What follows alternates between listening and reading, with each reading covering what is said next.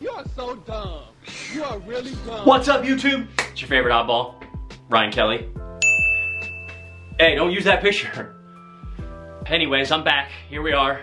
I told you more videos were coming. Today, what we're gonna do, you guys, is a Q&A. I went through everything, my DMs, Twitter, everything you can think of, and I pulled together an insane amount of questions from you guys. Because I received, obviously, the majority about Teen Wolf, I'm gonna do a whole separate video of a Teen Wolf Q&A that's gonna come up next, okay? Today is just getting to know me, silly, goofy things like that, the things that you guys asked, and I'm gonna try to answer.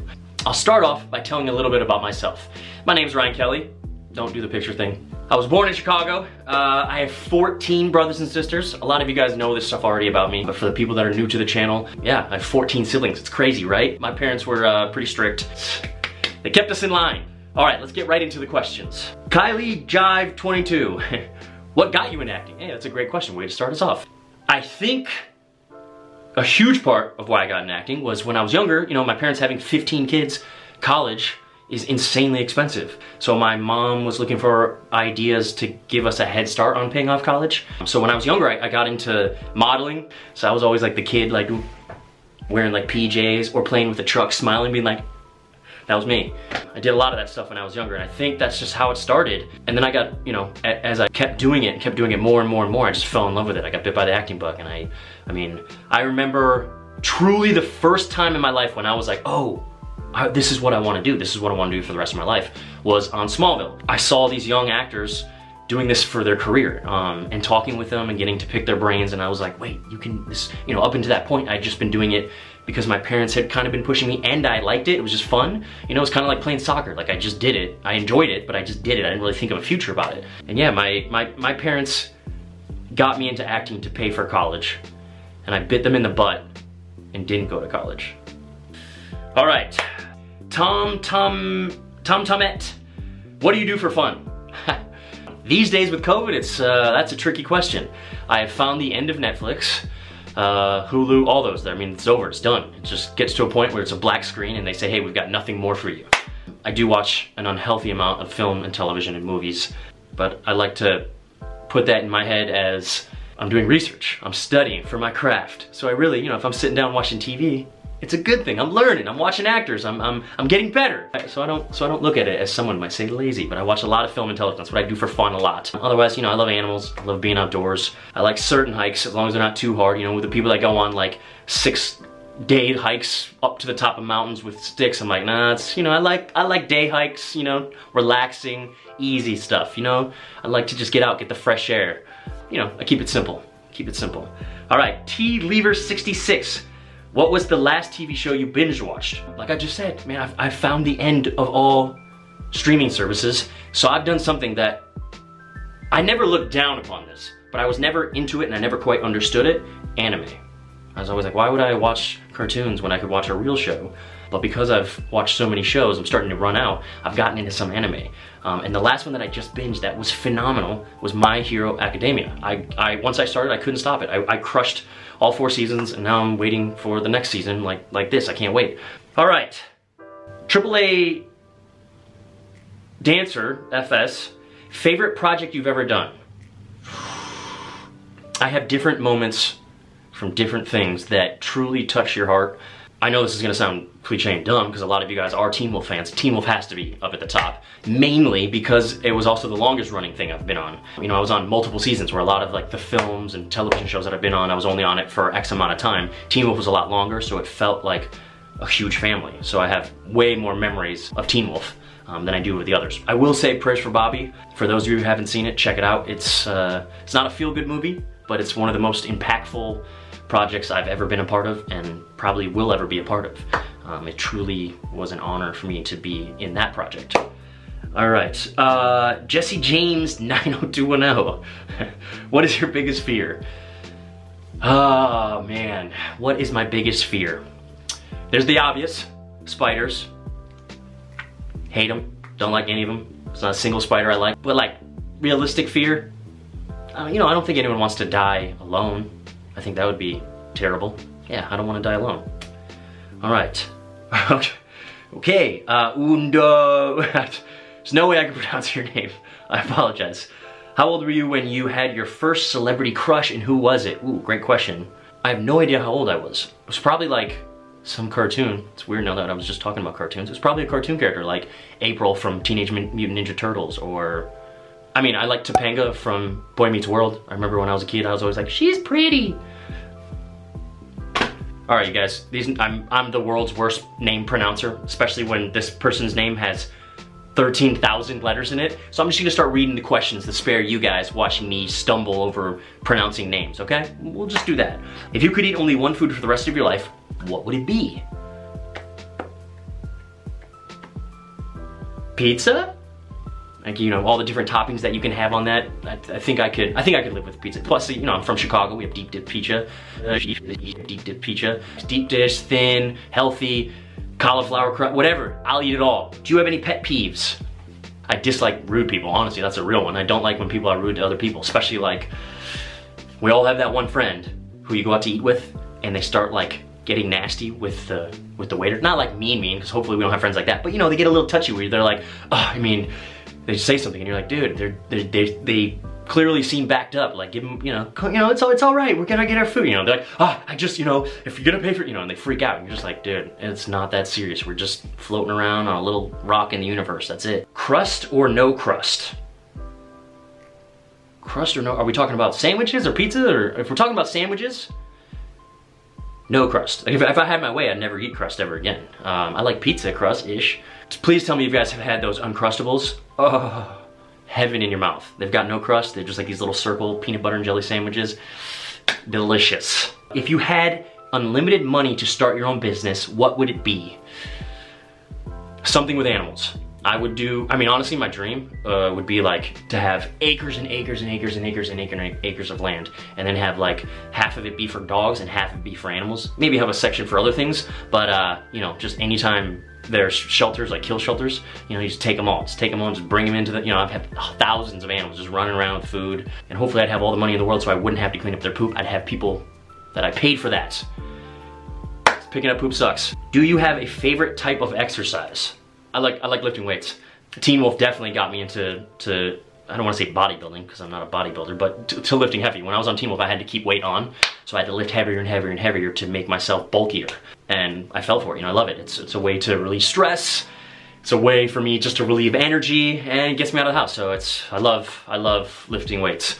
I'm terrible at cardio. My cardio is not good, so I need to work on that more, but that's why I like lifting weights, you know, it's not so hard. Would you rather cook or order in? It's a great question. Let me tell you guys, I am fantastic. Like, there's no one out there better than me at ordering food. I hate cleaning up messes, dishes, things like that. When you know, comes to your house, you know, you're done, you throw it out. But I get the paper stuff, you know, so it's biodegradable. Yeah. Let's see here. Do you sleep with a top sheet? Why or why not? Do I sleep with a top sheet? Why or why not? What a weird, great question. And why it's great is because this is actually, I should have said this is a pet peeve of mine. I hate top sheets.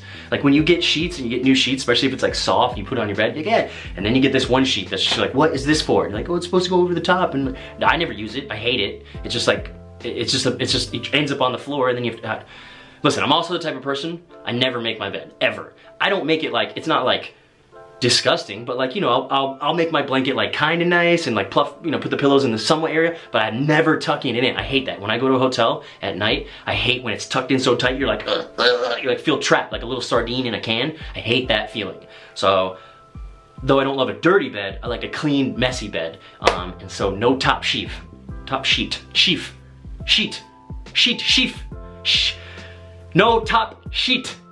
All right. What is your definition of success? My definition of success, it's changed over the years. I mean, as you guys understand, and every year you become a different person, especially when you're younger. You know, you're changing so much, beliefs. These days, my version of success is being able to work with people that I respect, care about, and enjoying life, you know? Obviously, you want to work hard, but there's definitely a balance. I mean, I'm an actor. Talking to work hard, play hard. I like to have passion and work really hard at times, but then I also like to kick back and enjoy life. I have some friends who only know how to work. I also have some friends that only know how to relax. So, you know, there's a little balance. But yeah, to me, success is being around people that you respect, you enjoy being around, and you're happy. You know, like happiness in this life is a struggle that every person battles. It's not an easy thing, you know, like we're humans, we have balances. So trying to be happy as much as possible is success to me. What's a relationship deal breaker for you? Ooh, that's a good juicy question. Well, oh, this is simple. You know how many times, this one's like right off the bat, you know, if I'm gonna be on a dating app or I'm going on a blind date or whatever it is people do these days, and they say they're allergic to cats, bye. I got 4 cats. Like if you're allergic to cats, I'm like, I don't know what to tell you. This isn't going to work. Do you like doing film or television? Ooh, that's a great question. Do I like doing film or television? Again, at different points in my career or times in life, I've enjoyed doing one or the other more. These days, I will say again, Teen Wolf spoiled me. I had such an amazing time on Teen Wolf. It really was a family. Jeff Davis, the show creator, made it his mission to make everyone get along. You know, and it's super cliche, you always hear people saying like, oh, I love being on set, and then you hear like behind the stories that like people hated each other and wouldn't talk to each other or couldn't be in the same room. I never experienced it on Teen Wolf. I didn't really see any of that. I truly loved going to set every day. So I think television these days, it's just, I like the consistency, you know, Monday through Friday. Sometimes on films you work weekends. So, you know, I loved the family aspect of Teen Wolf. It was awesome. The next series I get on, I hope it's the same thing, where it's a family experience. You change your hair from time to time. What's your favorite look? I'm assuming you mean like hair color, because I don't change my hair too often. I've had long beaver bangs, and then short. I'm actually growing my hair out right now. It's funny. That's a great question. It's fitting. So I'm gonna go with color. You know, like if you saw me on the first season of Teen Wolf, you guys, my hair was like reddish blonde, and then it went dark. Throughout my entire career, I've had black hair, red hair, blonde hair. I mean, it changes all the time. Here's a little, some people know this about me, but not many.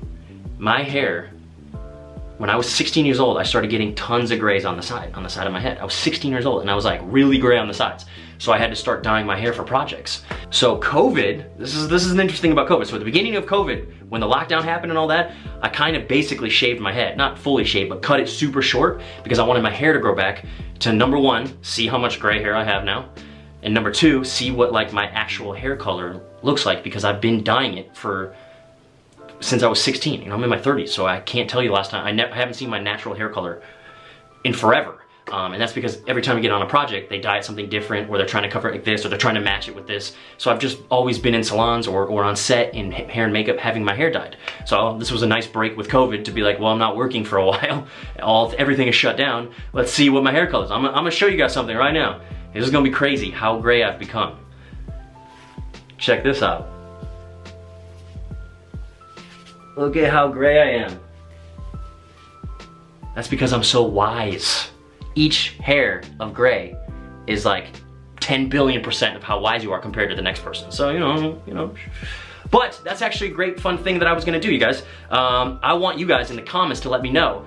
One of the videos I wanna do is either having my hair dyed at a professional salon like I normally do, or because COVID's still kind of going on, it could be fun to do, I do it myself, which there's a 50% chance I'm gonna mess it up. And if I mess it up, I'll just cut it again short. But if it looks cool, how cool would that be if I did it myself? That could be fun, watching me attempt to not look like an idiot. Dye my hair and it's like jet black. Like, what happened? Like blacker than this hat? Like, I don't know, I tried. Cats or dogs?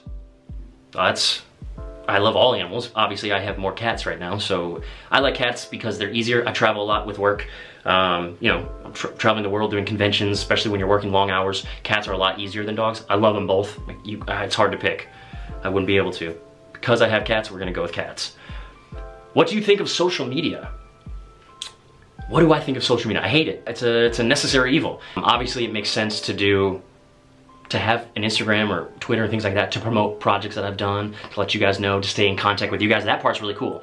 But there's also parts of like you see other people doing things, or you know, there's human nature where you can get jealous on it, or you can get negative aspects, reading the comments of people who say things about you that are hurtful. Like it stinks. That doesn't make you feel good when you read that stuff.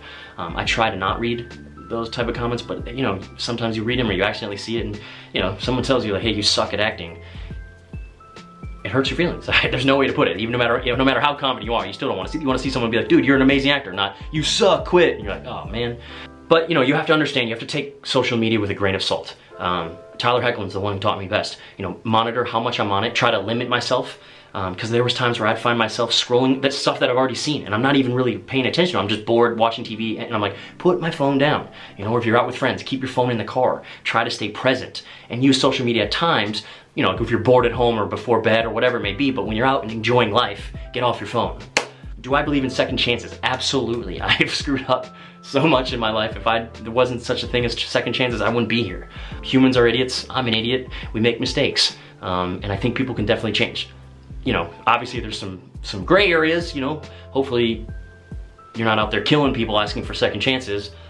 But, you know, if you do a little boo-boo and, you know, I'm not gonna hold it against you. I'm gonna understand that you're human and that we all make mistakes. All right, two-part question. Do you believe in life on other planets and life after death? Ooh, wow, we're getting deep. I definitely think there's life out there. If the universe is as vast as they say, I mean, it's massive. Just go, you know, if you ever want to go down a rabbit hole, go on YouTube and search like how big the universe is. And it'll put in perspective how teeny and insignificant we are compared to everything. Even our sun, which is massive, is still teeny compared to other ones. So I think maybe no one's near us, but somewhere out there, there is other forms of life. Maybe we'll never get to meet them, maybe they'll never get to meet us. I'm not sure I necessarily believe that they're on Earth now. Maybe they are. I'm not against it, but I think no. And then life after death, I'm more agnostic on that. I don't really know. I'm the type of person, you know, if I can't see it, I don't fully understand it. So like, if you told me there's something behind this wall and I was like, maybe there is, I don't really know. There could be, but there could also not be. I don't really know. I'm not gonna create an opinion just yet. I'm gonna listen to both sides. So I never really know that stuff. I hope there is though. All right. What's the last thing you do at night? The last thing I do at night? I open the back door and I go, and two of my cats that are always outside right around nighttime come running in the door. I shut the door, I lock it, and I hop in bed. The Casa de Kitty over here, okay? I got cats first. Last question. You know what, I'm gonna say your name because it's the last one. Eyebrow South. When making a peanut butter and jelly sandwich, do you put on the peanut butter first or the jelly first? You ready for this? I'm lazy. I buy the peanut butter and jelly that's already mixed together, so it's boom, there you go. Try it if you haven't. Don't knock it until you try it. It's delicious and it's 10 times quicker. Boom. And you only need one knife. You don't need to like clean off the knife. Delicious. Okay, you guys, that was the last question. Thank you for hanging out. Thank you for listening.